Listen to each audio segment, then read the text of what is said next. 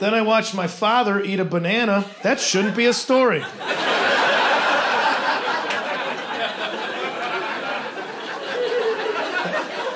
That should never have enough events attached to it that it needs to be retold. Especially to the paying public. Yet here we are. I watched my septuagenarian father, 50% of the reason I walk the earth. Take a banana. And then I watched him peel the entire banana. And then I watched him just hold a nude banana in his dirty, calloused, union-certified hands. Like that's how it's always been done.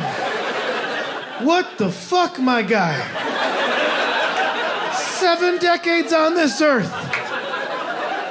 And you're still fucking around with bananas like they're new to you? This man was a commercial airline mechanic for 40 years. I want everyone in here to know that. I want you to know it, and I want you to remember it. Next time you fly somewhere and you're 35,000 feet over the Earth's surface and you hit some hard turbulence, the kind of turbulence where that light comes on for the seatbelt and the pilot comes on to tell you to sit down, and even he's got a little shake in his voice like, we need you to take your seats. When he tells the flight attendants to sit down, I want you to remember that there was a real good chance that old Pat Kinane was under the hood of that steel beast at some point. Just dropping nuts and bolts all willy-nilly style into the manifold because he's too busy daydreaming about how he could fuck up other fruit. What is that, 1/2 inch or 3/8? I stripped it out anyway. Hey, Tony, you think you can get all the seeds off a strawberry before you eat it? I mean, that'd be one meticulous endeavor, but that'd be a pretty rewarding berry once you got around to it. You can't tell me I'm wrong, though. You can't tell me I'm wrong. Bananas were the only thing Kirk Cameron talked about in his weirdo born-again Christian bullshit YouTube videos that made me believe in God for a minute. And I know that's a deep cut. For those of you that don't know, Kirk Cameron, yes, that Kirk Cameron of 80s sitcom Growing Pains fame, Mike Seaver, hunked to us all.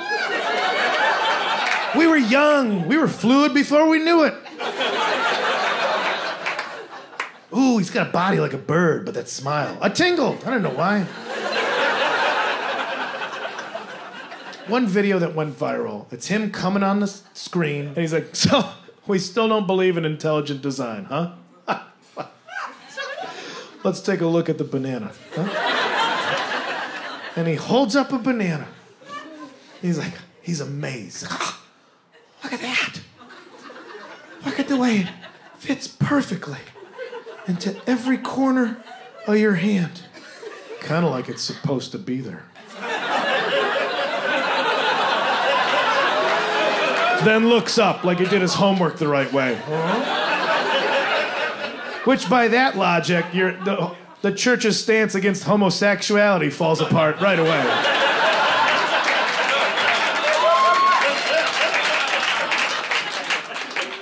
And then he goes, and then when you want to eat it, look at that.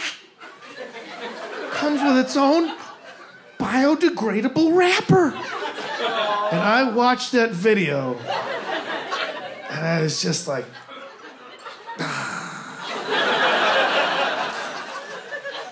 think I gotta go to church.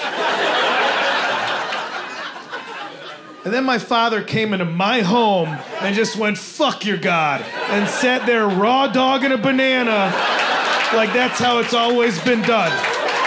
Then asked me for a paper towel because his hands were sticky. Get the fuck out of here. And people have the nerve to do genealogy tests.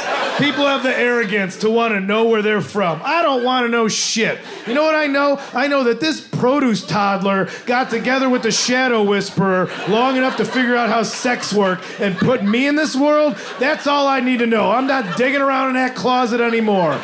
I don't want to know what kind of sorcery and black magic fuckery brought them together and got me to this point, but I'm not spitting on a Q-tip and mailing it off to 23andMe just so a year later they can send me back a picture of a monkey with its dick stuck in a coconut and the home phone number of the scientist who did the test written on it. It says, Mr. Kinane, you need to call us immediately. You seem to be an anomaly of the human race. I don't want to know where I'm from, and I'm not having kids, so the bloodline's done. You're welcome. Madison, thank you so very much. I appreciate you guys. I love you guys. Thank you.